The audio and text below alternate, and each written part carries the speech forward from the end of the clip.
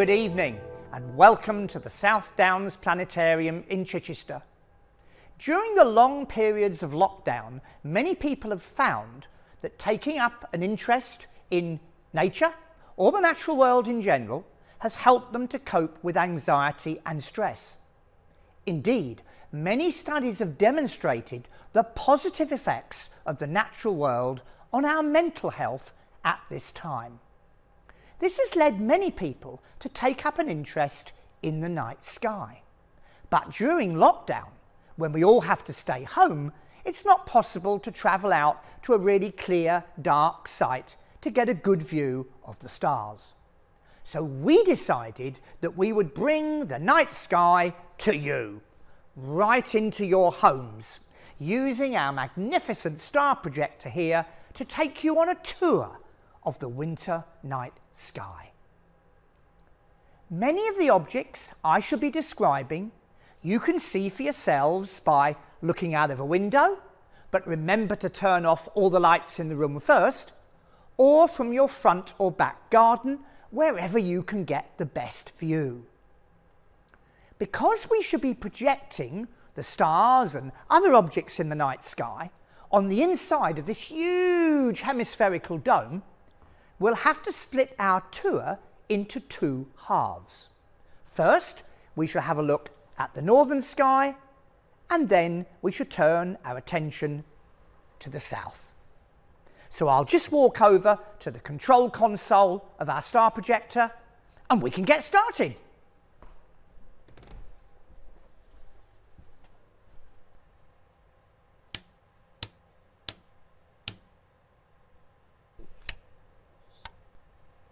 We begin our journey looking north. It's 7 o'clock in the evening, and this is the view you might see on a clear, cloudless winter's night from the middle of a small town or perhaps an urban fringe area. From such places, there's always a certain amount of light pollution, particularly sky glow, which is the yellowish glow you get in the sky caused by artificial light that goes up into the sky and is then scattered by particles in the atmosphere. This reduces the number of stars you can see, but it's still possible to make out the brighter stars and the most important of the star patterns, even from urban areas. If, however, you live in the countryside or a more rural area, you may be lucky enough to have really clear, dark skies. So let's see the difference it makes between the sky that you can see from a small town to the sky you can see from the countryside. As you can see, it makes quite a difference. On a really clear, dark night, when there's no moon, a keen-sighted person might see over 2,000 stars in the sky. Many of the fainter stars that couldn't be seen before because they were lost in the glow of the lights are now clearly visible. It's now possible, seeing those fainter stars, to be able to make out all of the principal star patterns, or constellations, as we call them. A constellation is a group of stars that makes a shape in the sky. Long ago, people imagined that the sky was like a giant join-the-dot puzzle. They joined up the stars with imaginary lines and made shapes among the stars. These shapes reminded them of animals, birds, fish, heroes and heroines from their myths and legends. They named these patterns after what they thought they looked like. But it's fair to say you need a very vivid imagination to make out many of the fainter star patterns. Now, for beginners, finding your way round the night sky may seem a daunting prospect at first, but it's a bit like when you go and visit a new city.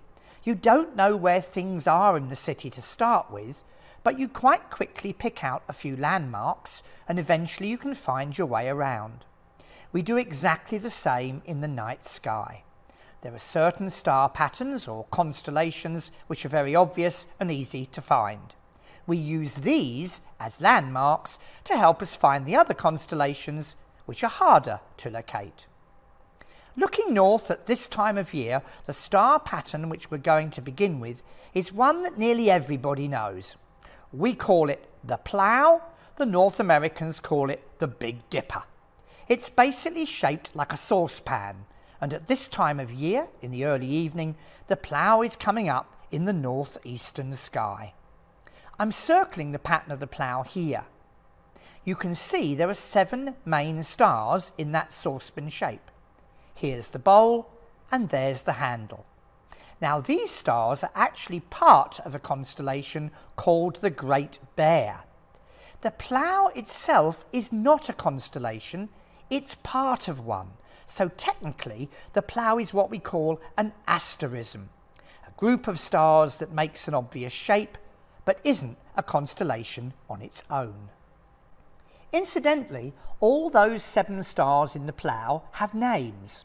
Not all stars have names, only a few hundred of the brighter ones, and it's nice to learn some of them. In fact, many of our star names are Arabic in origin, dating back about 1,000 years or so. We start here with Dubhe, then Merak, Fad, Migres, Alioth, Mizar and Alkaid. Migres, where the handle joins the bowl, is fainter than the other 6. If you look very carefully, you can see that Mizar is a double star. Its faint companion is called Alcor. The Great Bear actually contains a lot more stars than just those 7 main ones. The head of the bear is over here. Her front paws, her back paws and back legs. So the Great Bear actually covers quite a large area of the sky, with the bowl of the Plough being the rear of the Great Bear's body and the handle of the Plough being the bear's tail. Now in mythology, the Great Bear goes back to the time of the ancient Greeks. 48 of our constellations were named by the Greeks and appeared in a publication called the Almagest, produced by the great astronomer Claudius Ptolemaeus, or Ptolemy for short, in about 150 AD. The Great Bear is one of those 48 original constellations. The mythology surrounding the Great Bear also goes back to the Greeks. It was said there was a beautiful young woman called Callisto who was an assistant to the goddess Juno. But Juno was very jealous of Callisto's beauty and, knowing that her husband Jupiter, the king of the gods, had a bit of a roving eye, she changed Callisto into a great bear. Some years later, Callisto's son Arcas saw the Great Bear while he was out hunting in the forest, not realising it was his mother. Jupiter, realising the disaster that was about to unfold, quickly changed Arcas into a little bear, and both the Great Bear and the little bear were placed in the sky. Now you can find the pattern of the little bear, or Little Dipper as it's sometimes called, by using the stars of the Plough as a signpost. So here we have our saucepan shape. The 2 stars at the top of the bowl, Merak and Dubhe, are often called the pointers because if you take a line from those 2, we come to this star here. It's a very famous star, the North Pole star Polaris, and it marks the end of the little bear's tail. You can see the faint line of stars here and the box shape at the bottom. That's the little bear. Now I have an outline for the little bear, so let's see what that's like. You can see that the little bear here has a long bushy tail. It looks a bit like a squirrel to me, but the question is, why do the 2 bears have such long bushy tails? Everyone knows that bears have much shorter tails. Well, for the answer, we have to go back to the Greek legend. When Jupiter changed Callisto's son Arcas into a little bear, and the 2 bears raced off together through the forest, Jupiter decided to place them both up in the sky. So he grabbed them both by the tails and swung them up into the sky so violently that he stretched their tails to 3 times their original length. So that's why the 2 bears have much longer tails than expected.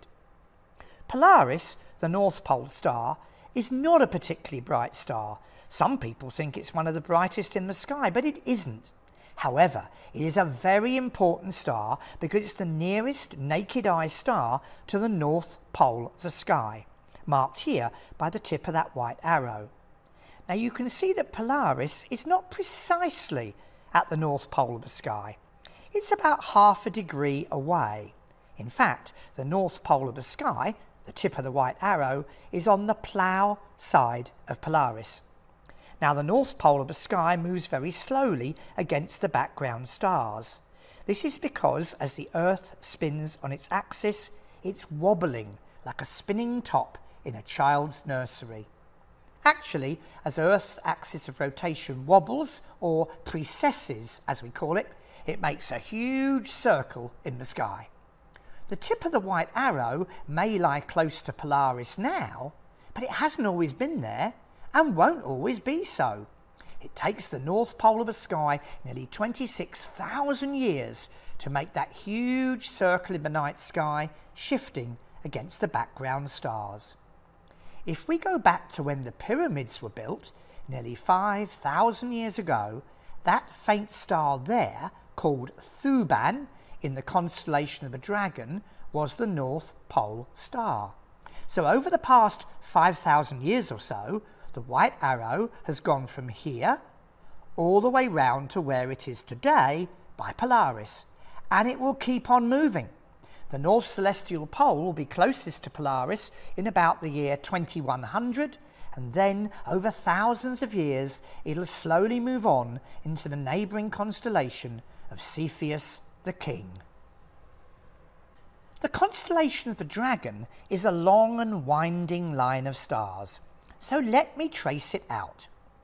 The head of the Dragon, here, is a quadrilateral of stars. And then we have the Dragon's neck and shoulders, its back and its long tail. The Dragon's tail is this line of faint stars in between the plough and the little bear. You can imagine it breathing fire from its mouth just like this. In Greek mythology, Draco the dragon is sometimes identified with Ladon, the dragon that guarded the golden apples in the garden of the Hesperides. The great bear, Ursa Major in Latin, the little bear, Ursa Minor, and Draco are all original constellations from the 48 listed by Ptolemy. Now if we go from the pointers in the plough and on through the pole star to the other side, we come to another very well-known pattern of stars. It's shaped like a letter M that's been sat on, or a letter W depending on which way you look at it. It is Cassiopeia, another of Ptolemy's original patterns. Cassiopeia was a proud and boastful queen and is a very distinctive pattern, high up in the northwest at this time of the year in the early evening. You should have no trouble finding it on the opposite side of the pole to the plough. Cassiopeia is one member of our celestial royal family. We have Queen Cassiopeia, and then we have her husband, King Cepheus. I mentioned Cepheus earlier because its brightest star, Aldebaran, will be the pole star in about 6,000 years from now. Cepheus is a rather difficult pattern to make out. It comprises a faint box of stars with a triangle on the top. I always think it looks a bit like a house with a high pointy roof. You might say, well, I can't really see the shape of a king in that, but actually this is supposed to be the throne on which the king is sitting. Cepheus is certainly nowhere near as obvious as his wife the queen, but may be found below and to the right of Cassiopeia as we look at it here. Then we have their beautiful daughter, the Princess Andromeda.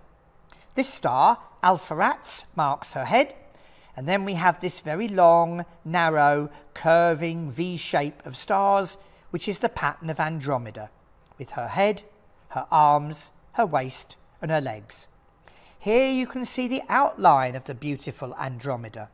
I'm afraid that I don't have outlines for all the constellations, just one or two of them.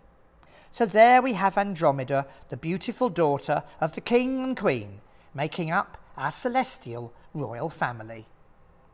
You will notice just here, to the right of Andromeda's waist, that little elongated smudge of light in the sky.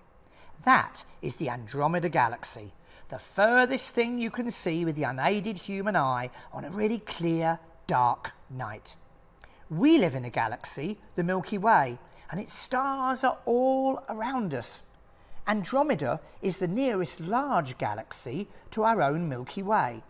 It's about 2.5 million light years away. Astronomers use the term light year as a measure of distance, not of time. A light year is the distance that a beam of light will travel in 1 year. 6 million miles, or just under 10 million kilometres. So in round figures, the Andromeda galaxy is 15 million miles away. That's 15 followed by 18 zeros. It's a great star system, a spiral galaxy containing billions of stars just like our own Milky Way. Of the remaining constellations we have in the north, down here we have the top of Cygnus the Swan. At this time of year, in the early evening, we can only see the wings and the tail of the swan. Most of the neck and the beak are below the horizon. Nearly all of the patterns that I've described, the plough, which is part of the Great Bear, the Little Bear, Draco, Cassiopeia and Cepheus are what we call circumpolar. In other words, as the Earth spins on its axis, those constellations revolve around the north pole of the sky, and they are always above the horizon. From this country, they never set, so we say they are circumpolar. So I think you can see how, beginning with the Plough or Big Dipper, which I think most people can find, we can extend our search for other star patterns and constellations using this principle of using one constellation to find another, a bit like touring a city, finding a few landmarks and using those landmarks to find your way from one place to another. We are looking here at the northern sky in winter as it would appear at 7 o'clock in the evening. But the Earth is spinning on its axis, and this causes our view of the sky to change gradually during the course of the evening. Over time, the northern stars and constellation patterns appear to be revolving slowly around the north pole of the sky. Polaris, so close to the pole, hardly moves at all, but the Plough will rise higher up in the northeast, while Cassiopeia will sink lower down in the northwest. When learning one's way around the night sky, it is important to understand how the stars appear to move over time. Well, we're now going to turn our attention to the southern part of the sky. Now we've turned to face towards the south at 7 o'clock in the evening. Once again, we're going to start by looking at the view from the middle of a small town or perhaps an urban fringe area. So we've got some light pollution, reducing the total number of stars we can see, but even from such a place, the southern sky at this time of year is magnificent. The winter stars are a terrific sight even from a light polluted location, and because we have some easy to find star patterns, it's not too difficult to find our way around. First and foremost, we have Orion the Hunter and Sirius the Dog Star, the brightest star in the night sky, and then all of the well-known star patterns around Orion. Many of their stars are quite bright, so they can be seen even in a light-polluted sky. We also have the red planet Mars visible at the moment, which is always good to see. We have got no moon in the sky at present. That's because today is only one day after new moon. So even though we're looking at the sky for 7 p.m, the moon is not to be seen. However, the moon will become visible over the next few days and will become more and more obvious during the coming fortnight. Orion has many fairly bright stars and is a great signpost to help us find our way around. Here's Orion the Hunter with its 4 main stars and the 3 stars of Orion's belt that point down to Sirius the Dog Star. All around Orion there are more bright stars, so we'll start with Sirius, the brightest star in the big dog, Canis Major. Then we've got Procyon, brightest star in the little dog, Canis Minor. The twins of Gemini, Castor and Pollux. Capella in Auriga the Charioteer, virtually overhead. then down to Aldebaran, one of the eyes of Taurus the Bull, and on to Rigel, the bottom right star of Orion as we see it, and back to Sirius again. Those bright stars make up an asterism called the winter hexagon, and it includes all of the most obvious stars in the area around Orion. But now we're going to imagine that we are transporting ourselves from an urban fringe location to a nice dark countryside site. What a magnificent view we have now. To link this view of the southern sky with what we talked about earlier, I just want to draw your attention again to Cassiopeia the Queen, appearing here more like a letter W and high up in the western sky. We saw her when we were looking north, and now we're also seeing her at the edge of our view. We've also got the Andromeda Galaxy there that we mentioned earlier, just below Cassiopeia. Moving to the left of Cassiopeia, you can see there's a long line of stars here and another there, which together look like the shape of an upside down letter Y. This is the constellation of Perseus, the great warrior and hero of Greek legend who was involved in many adventures. On one, he went off to deal with a fearsome creature called Medusa the Gorgon, who had live snakes for hair and could turn men to stone with just one look. Perseus looked at her reflection in his shield, which he had polished like a mirror, and beheaded her while she slept. As her head fell on the ground, from the blood that was spilled was born Pegasus, the flying horse. Pegasus is a constellation you can see really well in the autumn sky, but is very low down in the west at this time of the year. Perseus is also involved in the legends surrounding Cassiopeia the Queen, her husband King Cepheus, and their beautiful daughter Andromeda. Cassiopeia was very proud of her daughter, and she boasted that Andromeda was more beautiful than any of King Neptune's sea nymphs, the Nereids. Well, Neptune flew into a terrible rage and sent a great sea monster to ravage the shores of their kingdom. After consulting an oracle, the king and queen realised there was only one thing they could do.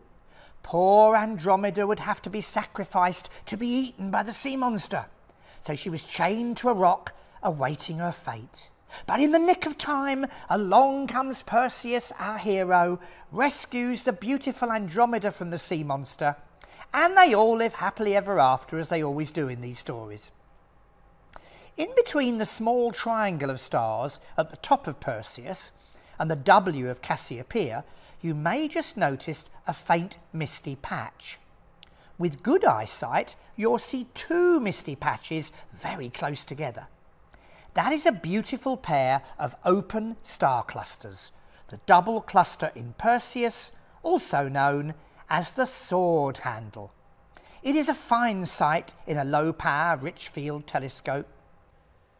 If we follow the line of stars in Perseus downwards, we eventually come to one of the most magnificent of all open star clusters, the Pleiades, or Seven Sisters.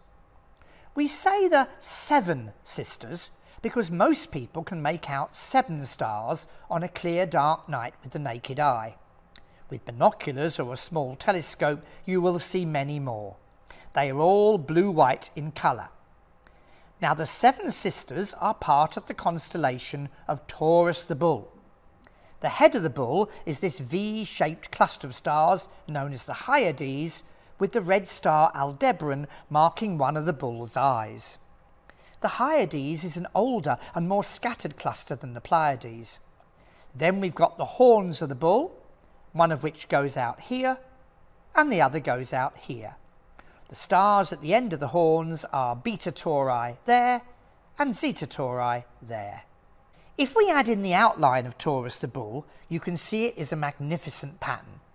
But you might be wondering, why is it only half a bull? What happened to the back end, you may ask? Well, as usual, the Greeks have got an answer. In their legend, the bull is swimming in the sea, and the back half of the bull is below the waves, which is why you can't see it. Only his head, shoulders and front legs are above the waterline. The story goes that Jupiter, king of the gods, had his eye on a beautiful young woman called Europa, and he wanted to abduct her. So he basically changed himself into a large bull, put Europa on his back, and then swam out into the sea. I mentioned earlier the bright star Capella, which is virtually overhead in the early evening at this time of year. It's a yellowish star, the sixth brightest star in the night sky. Capella is part of the constellation of Auriga the Charioteer. It's a sort of five-sided box shape like this. You can see it doesn't really look much like a man driving a chariot, or indeed a man looking after a herd of goats, which is what some of the legends say. In some depictions of Auriga, he's got a young goat under one arm and he's holding the reins of a chariot in the other arm, so he's probably part-time goat herd and part-time chariot driver.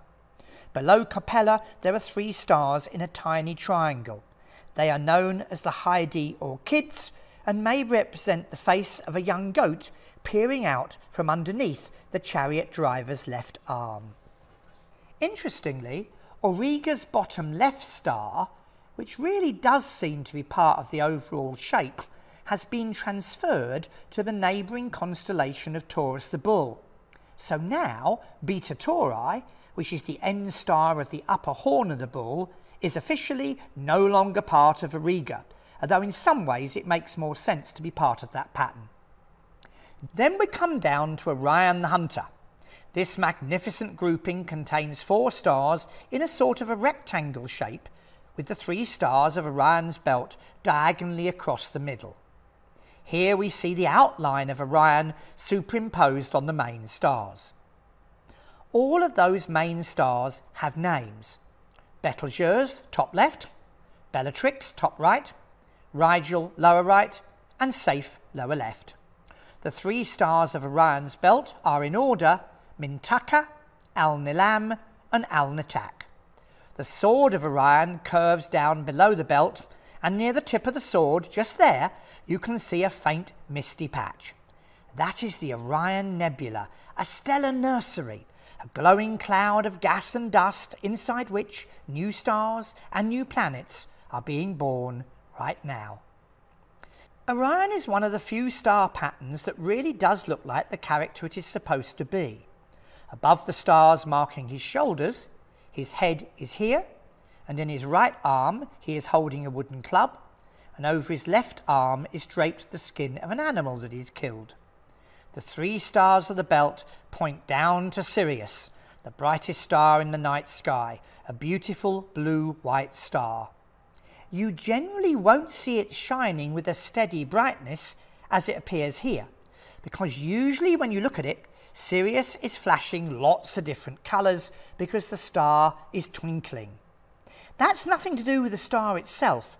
It's to do with the movement of warmer and cooler pockets of air in Earth's atmosphere through which the star's light is passing, a phenomenon called scintillation. The more the movement, then the more the stars will twinkle. But because Sirius is a bright star fairly low down in the sky, it normally twinkles quite a lot. Orion was a great hunter, and there are many stories about him. One legend says that he boasted he could kill any creature on Earth, which upset the goddess Juno, who was jealous of him. She caused a giant scorpion to appear out the ground, which stung Orion on his foot and killed him. Both Orion and the scorpion were subsequently placed in the sky, but on exactly opposite sides of the sky, so they would be forever chasing each other around, but never able to catch each other. When we were looking at the northern sky, we used the plough as a signpost to help us find other star patterns. Now we're looking at the southern sky, the stars of Orion can be used in the same way. The three stars in Orion's belt point down to Sirius the dog star in the constellation of Canis Major, the big dog, which is always rather low down from this country. If you take the three stars of Orion's belt and go the other way, you come to Aldebaran, one of the eyes of Taurus the Bull, and the V-shaped Pleiades cluster. Extend that line onwards and you come to the Seven Sisters.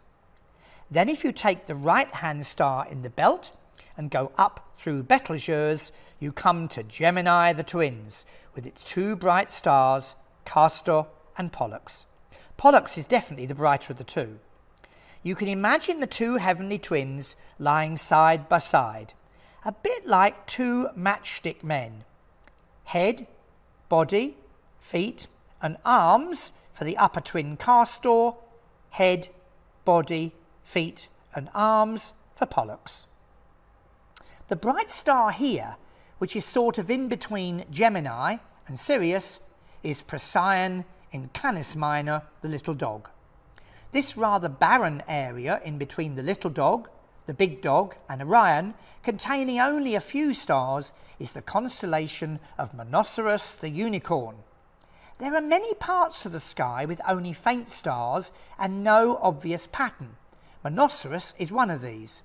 If you look directly overhead at this time of year, just above Capella, there's a large, really barren area of sky containing the constellations of Camelopardalis the giraffe and Lynx the lynx. It extends all the way from Perseus, above Auriga, and eastwards towards Ursa Major, the great bear. One of the things we haven't really talked about much is the distances of stars. Although the stars we see are all at different distances from us, it appears to us as though they're on the inside of a giant sphere, the celestial sphere, with us at the centre, but that is just an illusion. We measure the distances to stars in terms of how many light years they are away from us. This is also how long it takes for their light to travel from them to us. Some stars are relatively nearby and some are much further away. We have two fairly nearby stars to our Sun visible in the southern sky here. Sirius, the dog star, is only just over 8.5 light years away. In other words, its light is taking just over 8.5 years to reach us. Procyon here, in the little dog, is 11.5 light years distant, so those two stars are relatively nearby. Remember that each light year is 6 million miles, or just under 10 million kilometres. The principal stars in Gemini are a little further away, Pollux at 34 light years and Castor at 52 light years. If we look up at the yellowish Capella, it's 42 light years away. Turning to Taurus the Bull, Aldebaran, the reddish star which looks like it's part of the V-shaped Pleiades cluster, is actually only about half as far away. Aldebaran lying at 65 light years, the Pleiades at about 145 light years. The stars of the Pleiades, or Seven Sisters, are just over 400 light years away. So when you look at the cluster in binoculars or a low-power telescope, the light you're seeing has taken just over 400 years to travel from those stars into our eyes. Now, about 4 centuries ago, the Italian astronomer Galileo Galilei and the Elizabethan astronomer Thomas Harriot were both looking at the sky with the first telescopes. So you can imagine, when you look up at the Seven Sisters tonight, that the light entering your eyes left those stars when Galileo and Harriot were first looking up at the heavens all those years ago. Of the main stars in Orion, Bellatrix is the nearest, at about 245 light years, but all of the others are much more distant. The distances of Betelgeuse and Rigel are somewhat uncertain, but Betelgeuse is probably the nearer of the two, at about 640 light years, while Rigel is about 800 light years distant. The distances of the other main stars in Orion are between 720 and 1300 light years, and the Orion Nebula is also about 1300 light years away. Betelgeuse and Rigel, at opposite corners of the main pattern of Orion, have very contrasting colours. Betelgeuse is orangey red, while Rigel is blue-white. Betelgeuse is a red supergiant star, a star so huge that if it was dropped into the middle of our solar system, its outer layers would stretch out to the orbit of the planet Jupiter. It's a star in late Middle Age that has expanded to enormous size, and giant stars like that pulsate. Betelgeuse pulsates slowly over several years in various periods, and as it pulsates, its brightness varies.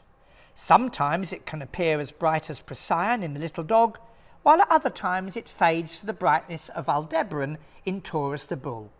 So it's worth checking on the brightness of Betelgeuse because it does vary over time. Rigel, a blue-white supergiant star, is the brightest of Orion's stars, ranked 7th brightest in the night sky. If you look at the Orion Nebula through a telescope, it appears as a faint, misty patch. Images of it will show lots of colour, mainly red, but if you look at it with the naked eye through a telescope, it will just look greyish, because our eyes don't see colour when the light level is low. On a really clear, dark night, the view of the Orion Nebula through a large telescope is a magnificent sight. You can see wisps and filaments of gas, and you really get the idea that this is a stellar nursery, a starbirth region. Right at the heart of the Orion Nebula are 4 very luminous stars called the trapezium stars. These are very massive, very hot white stars, the radiation from which is lighting up the centre of the Orion Nebula. To the west of Orion, there is a large, fairly barren area of sky with few stars, extending down to the southern horizon here. That is the constellation of Eridanus the River, a long, straggly line of stars that meanders its way from near Rigel right the way down into the southern hemisphere. At the southern end of Eridanus the River is the bright star Achernar, but you can't see that from southern England. The red planet Mars is on the border of Aries and Taurus, moving slowly eastwards. Over a period of a week or so, you'll notice that motion. Mars was at its best last year in the autumn, and it's faded considerably since then as its distance from the Earth has increased, but it's still worth a look. Its orangey-red colour will be quite obvious in binoculars or a small telescope, but don't expect to see much by way of detail on the tiny disk. 3 new space probes are due to arrive at Mars this month. In particular, Mars is going to be explored in great detail by a 6-wheeled roving vehicle called Perseverance that's scheduled to land in a very exciting region of Mars on the 18th of February. This view of the southern sky is what you'll see at 7 o'clock in the evening. As the Earth spins on its axis from west to east, carrying you, the observer, around with it, the stars slowly appear to move in the opposite direction, from east to west. Here in the planetarium, we can speed up time. So now you can see how our view gradually changes as we move through the evening from 7 p.m. to 10 p.m. Over a period of 3 hours, the constellations move round quite a bit. So if you're learning your way around the night sky, it is important to understand how what you see slowly changes as time passes.